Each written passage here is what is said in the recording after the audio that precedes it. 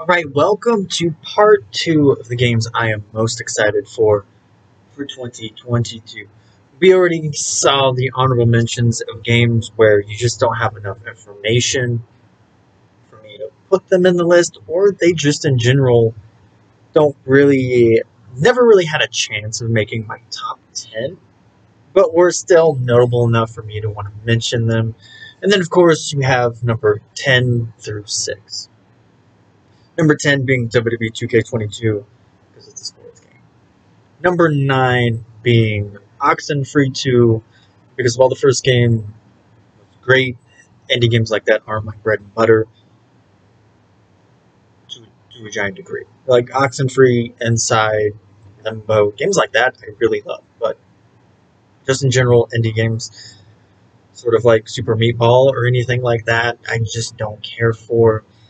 Then you have number 8, which was Suicide Squad to Kill the Justice League, which just seemed like a non-stop fun ride, versions of Guardian of the Galaxies with a variety of gameplay, comparatively speaking. And then you had 7, which was Triangle Strategy, worst title on the list in terms of its name. Triangle Strategy, I get it, theme and everything, but it's just a bad name, especially considering its code name was Project Triangle Strategy, just like Octopath Traveler was Project Octopath Traveler. Like, we're going to reveal the name now. Just drop the project. We're good. Triangle Strategy. We're good. Great naming, honestly. Chef's kiss. And then you had 6, which, like Oxenfree, was a not AAA game. A Plague Tale Requiem. A Plague Tale Innocent took me by surprise and became one of, if not I'm going to say not my favorite game of 2019. Kingdom Hearts 3 and Resident Evil 2 Remake came out that year, but A Plague Tale in my top 5 for sure and blew me out of the water, honestly.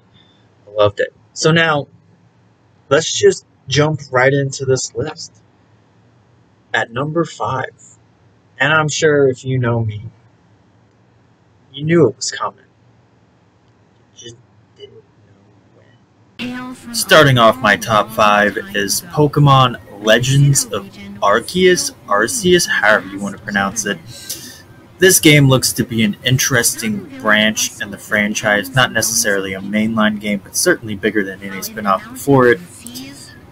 Save for Colosseum and Gale of Darkness on the GameCube, which were also pretty expansive. I'm pretty excited to see what new Hisuian forms we see in this game, as the game is set in the Sinnoh region way before it was called Sinnoh, hence the Hisuian. We've already seen like Hisuian Growlithe, we've seen Kleavor, which is like Hisuian Scyther evolution, or maybe it's just a different Scyther. We've seen the Hisuian Basculin, the Hisuian Braviary, the Hisuian Zoroark and Zorua, which are pretty awesome. We've seen the Hisuian Voltorb. We've seen plenty of Hisuians, and I'm wondering if the starters will get that same treatment. Rowlet, Cyndaquil, and Oshawott. Oshawott already got a pretty badass final evolution that's pretty ancient. Samurott being samurai. Rowlet's kind of the same thing. Ducey being an archer. Cyndaquil's Typhlosion, I think, is the one that needs it the most to kind of fit in. I feel like Cyndaquil is the one they're trying to stretch for, because he is the starter that makes the most sense, but even then, he doesn't make as much sense when you compare it to Samurott and Ducey. So there's certainly that. And then you have this game, which everybody thought was going to be the Breath of the Wild Pokemon, but it's not open world. Almost. Like, what was it? It was, something story. Oh my god, what was it? It was a Monster Hunter Stories 2, where it's segmented open worlds, or something similar to, like, Ni no Kuni, where it's not quite open world, but you have segmented open portions of the map you can explore that are pretty vast themselves, but just not vast enough and connected enough to be open world. So there's that, but anything's better than the wild area from Sword and Shield. The wild area in Sword and Shield, while in theory is neat, the areas themselves, there's just not a whole lot of it until, you know, DLC expansion. But even then, they're kind of boring domains. Nothing really too exciting, especially after the first time going through the area. I wouldn't say the first time, maybe the first few times. It loses its charm and just becomes part of the motion. You don't really need to stop and look because there's just nothing interesting. So yeah, I've got a lot of hopes for Legends of Arceus, but you know, my hopes aren't as wanted as others, and this game is also one of those with a release date being January 28th, 2022. So let's see how well these wooden balls can capture them all. That's right, Pokemon Legends of Arceus. I mean, were you surprised it was number 5? I'm not. I'm sure some people thought it might have been higher, considering. But, you know, I am a huge Pokemon fan. Legends of Arceus, I was not sold on immediately. Mainly because everybody has this misconception that it's a mainline entry game. You'd agree, kind of, but like I said, in the sense, it seems to be like a sub-series spin-off, like Pokemon Coliseum and XD Gale of Darkness. Was it Gale of Darkness XD? I don't remember. But those two GameCube games, you know? The biggest thing going against this game might be overhype due to its similarities to Breath of the Wild, even though it doesn't look as pretty or as, I guess you could say, as polished as Breath of the Wild in terms of its look, aesthetic, and gameplay. Because you can tell the difference. Breath of the Wild looks better than Pokemon Legends of Arceus. Breath of the Wild came out in 2017. Yeah. So you can say that's saying something. But next on the list, something new. Something that is the first, maybe the only one of its series. Is it gone? Yes, and we should leave this place as well. Number 4 is Forspoken, a new IP by Square Enix made in the Luminous engine. You know, the Luminous engine that they made specifically for Final Fantasy 15. They even had that tech demo for it, well, tech demo, a trailer for it to show off how good it could be, and everybody thought it was awesome and wanted to came out of it. But now it turns out making that engine has been more of a financial detriment than could have been possible. If I remember, isn't 7 made in Unreal Engine because of that? Because the Luminous engine had some setbacks and limitations that they weren't expecting, but I mean, I guess they gotta milk it somehow to make it at least seem somewhat worth it, so Forspoken gets to be the guinea pig, so to speak, to be in here. But the way this game looks like it's going to play out is a modern hero gets zipped from her modern world, current day world setting, into a fantasy world and an action RPG. This looks like an action RPG with combat, magic, very real-time combat like Final Fantasy 15. I don't know if it's going to be more intuitive like Kingdom Hearts, or if it's going to be sort of like 15 where you get into a combat and it feels like a barrier pops up without a barrier actually popping up. Who knows? It never really shows her entering into a combat, it just shows her in the combat and zipping around. But the game does look like a more refined Final Fantasy 15 and Dragon's Dogma, which is good. I mean, Final Fantasy 15, I love it. It's one of my favorite games of the last decade. It really is. And Dragon's Dogma, that's what started my channel. Who's there? I started my channel on Dragon's Dogma. I swear. That Messing Around Well, series. show yourself. I loved it. It was a lot of fun. Dragon's Dogma is so amazing. The story may be lackluster because there's not a whole lot of it, but the world design in that game is just great. Okay, And I have a so let me get feeling, this straight. and that's where I really got the Dragon's Dogma feel in this trailer, was with the world and how it looked. Oh, yeah. Yeah, sure, the combat, the way they moved. It gave me Final Fantasy 15 vibes, but with a lot more zippy and fluidity to it. Whereas, you know, Nocturne and the boys are human. They can't jump as high as she can with that bracelet. They got normal jumps. She magical, dude. But yeah, but in the world design and the way it looked, it gave me Dragon Dogma vibes.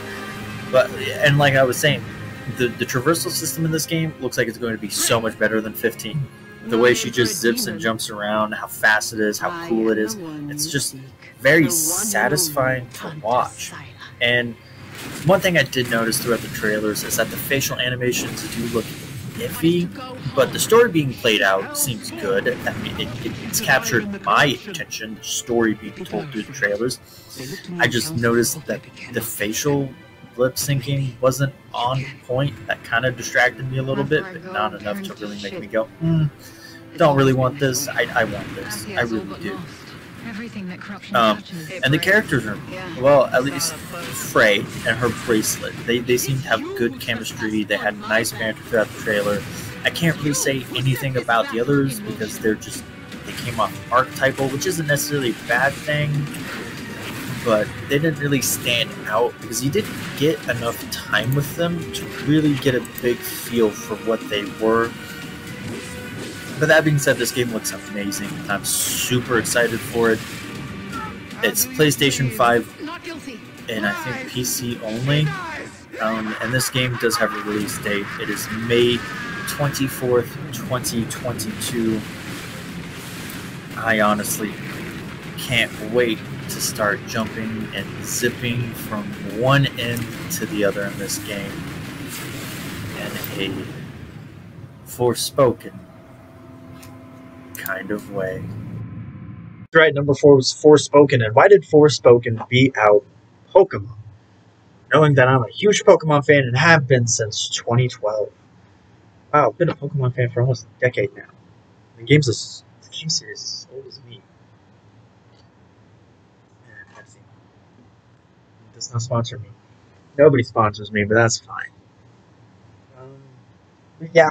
A lot of people are lukewarm with the series. Like, you know, I see the comments of, yeah, this game looks good, but yeah, the series looks like it's going to be a snoozer, and it's like,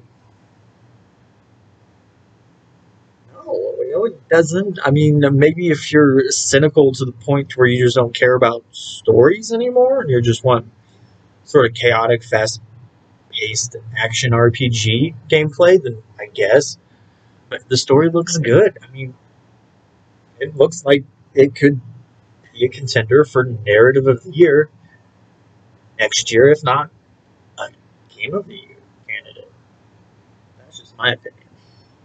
But speaking of a Game of the Year candidate, I think all 3 top spots, maybe even my top 5, all of them could be potential Game of the Year.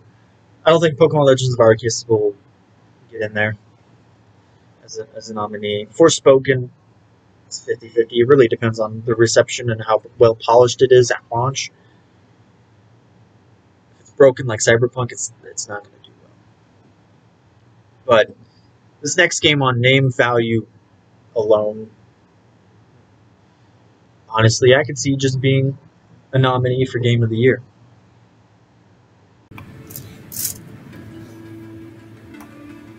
The old ones. Oh, right. Number 3 is Horizon Forbidden West. Honestly, the moment I saw Horizon Zero Dawn, I knew I was going to love it. And I waited it until the Frozen Wildlands version came out, where you got the game with Frozen Wildlands automatically attached to it. So I waited till I got that, or to buy it physically. I borrowed it from my brother-in-law first, then played through the main campaign, and then bought it when that version came out, and played through the DLC, the Frozen Wildlands, and it was amazing. I adored Zero Dawn so much. It's a run-down world with remnants of the old world when tech ran the world, and now it's almost reverting back to tribal Stone Age-esque eras. The world is taking back what we took away from it, and that is an interesting concept that I love. And I love to explore those areas, the remnants of the old world, to see the rundown tech and all of that stuff. And I felt like the first game didn't have a lot of it than it should have. I mean, you see it here and there, but it's always bigger scale areas. There's not really small ones. And now Forbidden West seems to be adding those smaller ones where you see ships, planes, smaller little remnants in the underwater, that the sea has risen above where we once had buildings and all that stuff. And not only that, but you know, the enemy pool in Zero Dawn wasn't that big. It wasn't as big as it could have been. It definitely, but as long as the game was, it was getting repetitive with the same enemies over and over and over again, even with the bosses. The only one that really doesn't appear that much is the mole one, which I didn't beat because it was just too annoying and frustrating. But Forbidden West seems to be adding many, many bigger machines that were not in the first game, and whether that's a good thing or not for me, I don't know. Because like I said, I couldn't even take on that mole. I mean, the T-Rex and the bird were almost enough for me, and that's saying something. And this is gonna be, I don't know if this is gonna be controversial or not, but the first game was so big. That map was huge. And part of me wants Forbidden West to be smaller. I will be ready. And that's not saying much. Because smaller could mean by not that much. Because like I said, Zero Dawn is huge. Huge land where you just got like this landmass over here and then a large one over here. Like literally, the beginning section of that game's map could be a game in itself. You can make a whole game out of just that portion of the map, and then you can make a whole game out of the second portion of the map. They're that huge. Honestly, I don't know. Part of me wishes it could be huge and just decrepit with areas to explore the lore. Part of me wants it to be smaller so it's not as much of a pain to traverse. But either way, I am ready to explore this forbidden land. Like, it is Shadow of Colossus all over again. That's right. Horizon Forbidden West, the game that shook the series to its core because nobody knew what it would be known as. Horizon Zero Dawn. Everybody thought the game series was going to be Horizon Zero. Or something like that. Or maybe it was just be Horizon Zero Dawn and something. No, it's Horizon. Horizon Forbidden West, obviously for sure, I think will be a Game of the Year contender regardless. The game looks amazing, it looks gorgeous. Aloy's a fantastic character. Sure, she's not the most charismatic, but I mean, not every main character needs to be a charismatic swab like Ezio or Nathan Drake. Or, I mean, you have characters like Lara Croft too. She's engaging. I mean, she's charismatic in kind of a different way. She's not like Nathan Drake or Ezio, where they're so suave and savvy and witty and funny, and they have their like leadership moments. Lara doesn't have that. She has that underdog, vulnerable kind of feel to her, but then she's a badass because she survives all of this stuff. And Aloy's kind of got that vibe to her, where she seems like an underdog coming up from behind to save the day or whatever, and just like I guess you could call her sort of a pioneer, someone who pushes the boundaries, a rebel, that kind of archetype, without being like overly witty. I think she lands more on the dry humor kind of side, but you have to balance out your witty characters with your serious characters. And Aloy's fantastic. I mean, the game's going to do fine regardless, in my opinion. And it comes out in February 18th, which I believe Horizon Zero Dawn came out February 17th. If I'm correct. Either way, if that's true, then that's kind of coincidence. Almost. Yeah, I lied. This next game, I don't know if there'll be a Game of the Year contender, but it's certainly a game I am heavily invested into seeing it be brought to light and not failing. Because I know most games where you create your character from scratch in some kind of way, like Dragon's Dogma, for example, as far as my knowledge goes. You got Skyrim, Fallout, those kinds of games where the story isn't really the full front focus. It's more of like the background lore and that kind of stuff. And the side characters are the ones to really carry the game. So I think we're going to get something similar to that in this game. And then obviously everybody always wants a really good Quidditch. I think the moment we saw those Hufflepuffs make those brooms fly up into their hand, we're like, oh, really? Are we actually getting the Quidditch? Now, I hope it's as good, not as good. I hope it's better than what was in the first two games and in that Quidditch game, the spin-off one, Quidditch World Cup. Phenomenal game. I love the Quidditch in those games. They're well done, but I hope this game can fine-tune it a little bit. But I just really want Quidditch in the game so bad. Maybe dueling, potions, mini games like that, gobstones, snaps, just add as much mini games for Wizard's Chess. I'm just thinking of them all off the top of my head from the Prisoner of Azkaban and Half-Blood Prince. Prisoner of Azkaban. No, Order of Phoenix and Half-Blood Prince. And then obviously dueling. A lot of people have been talking about spellcasting. How do they want the spellcasting? Repetitive, like Half-Blood Prince, Deathly Hallows Part 1 and 2, or the analog stick control, which is my preferred method, or the one where you attach a spell to a certain button, which it looks like that's the one they're going with based on the pre-leak footage, where you see the spells kind of locked on like a square grid. X square, triangle, circle, X, that kind of thing. So it looks like you're assigning a spell to a certain button instead of, assigning a spell to a certain analog movement, which I would prefer. But, what do I know? Half-Blood Prince only had the best dueling and spell use in the entire series. But that's just my opinion. But yeah, this game is so amazing. We can only hope for just another great magical adventure. Yeah, my number 2 is Hogwarts Legacy. So the reason why I chose the words heavily invested in seeing this game come to light and do well is mainly because Warner Brothers is scared. Warner Brothers is afraid for some reason of the backlash this game could get getting announced as a release date due to J.K. Rowling's Twitter account, so to speak. Secrets of Dumbledore? Fuck it, dude. Throw that trailer out there, I saw the trailer pop up on my screen today, and I think it was released yesterday. Yeah, Secrets of Dumbledore, it's a movie that she's tied to. Yeah. Throw that shit out there, for sure.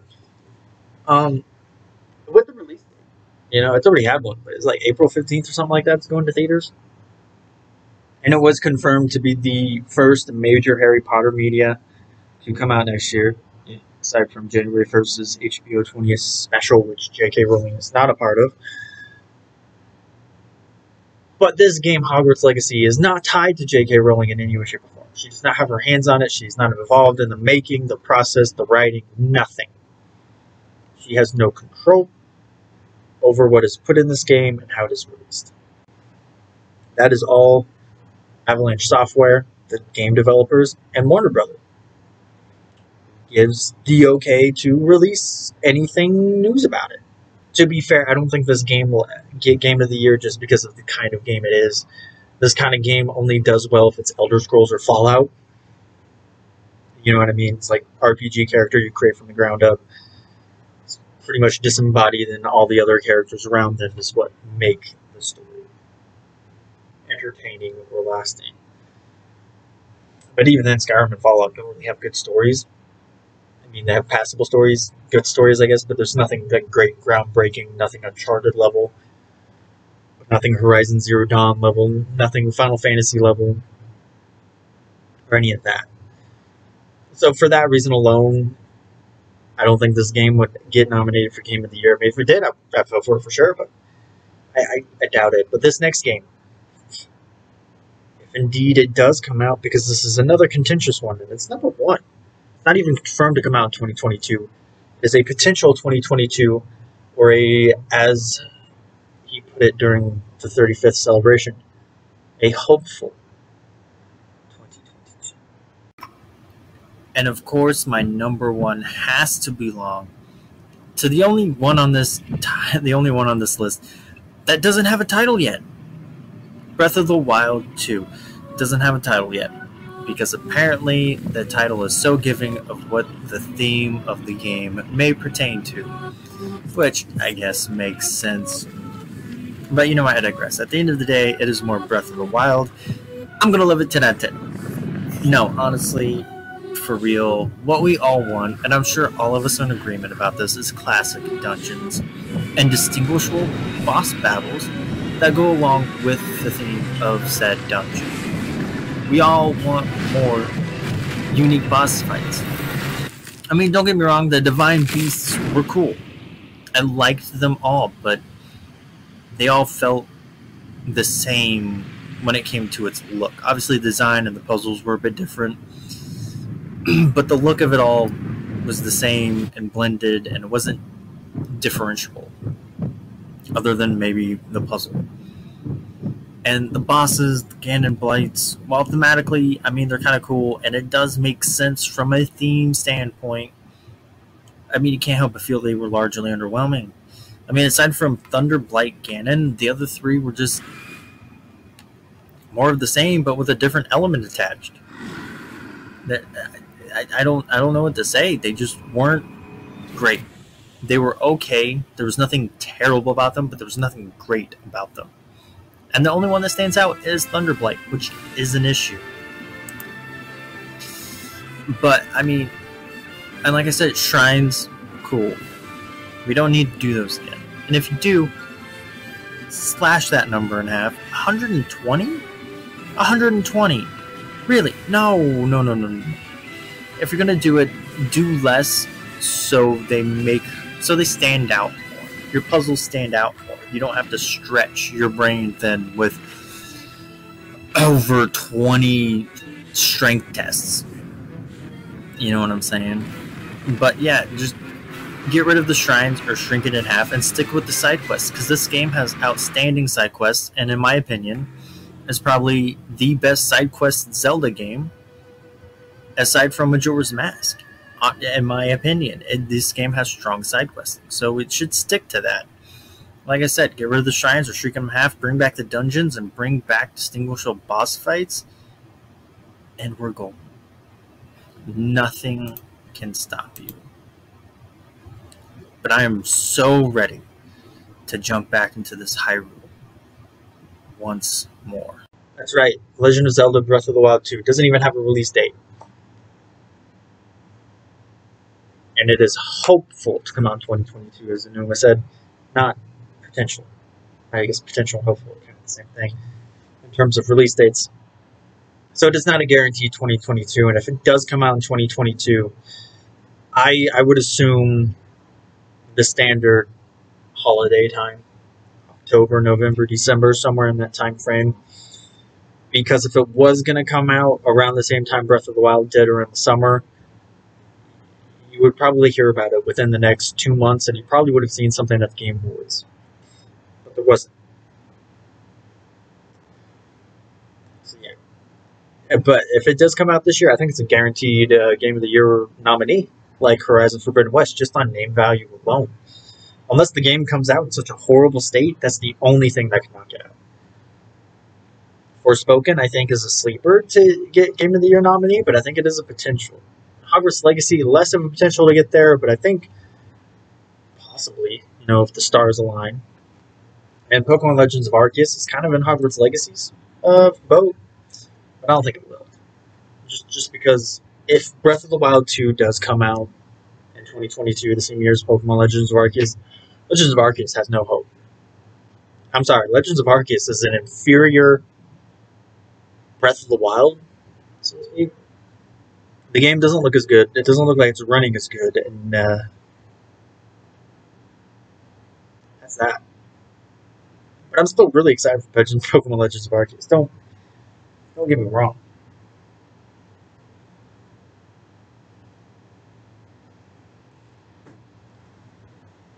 So there's that.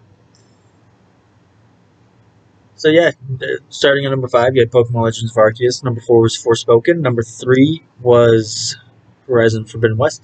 Number 2 was Hogwarts Legacy. And number 1 was Breath of the Wild 2. Name later to be announced.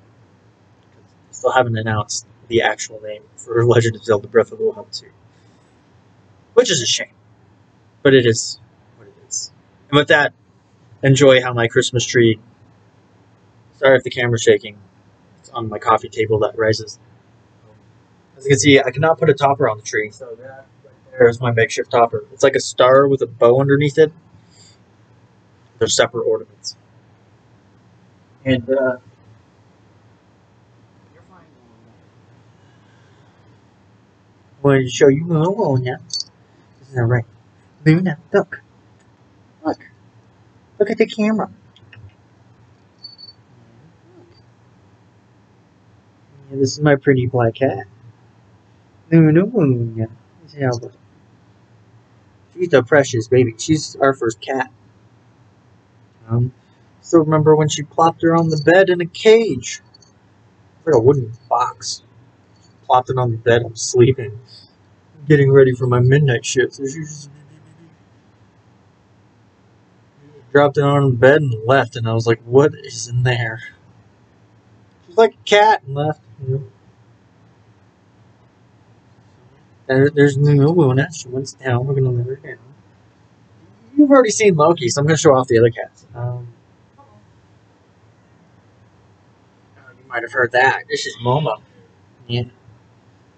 You already know Momo from Momo's Great Adventure.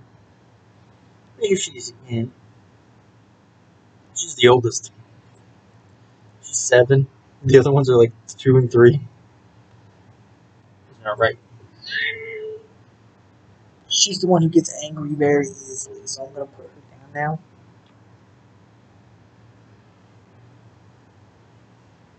Alright. So let me know down below, what are your top 10 games coming out in 2022? Maybe not top 10, but what are your few favorite games that you are undoubtedly looking forward to, or hoping even comes out next year, because it doesn't have a release date, or it's just a release window of 2022. So with that, from my household to yours, happy holidays and a Merry Christmas. This will be coming up on Christmas, so I'm going to schedule it. So I hope you do have a Merry Christmas. I hope you get wonderful gifts. Hope Santa is very kind and doesn't bring you coal, or your family for that matter, because that would be a rude, cruel family. Yeah. Hope you have a great day. Remember, only you can be the best you can possibly be. If you like the video, like, comment, feel it super special, awesome. Subscribe if you haven't. That really helped me out. And ta-ta for now.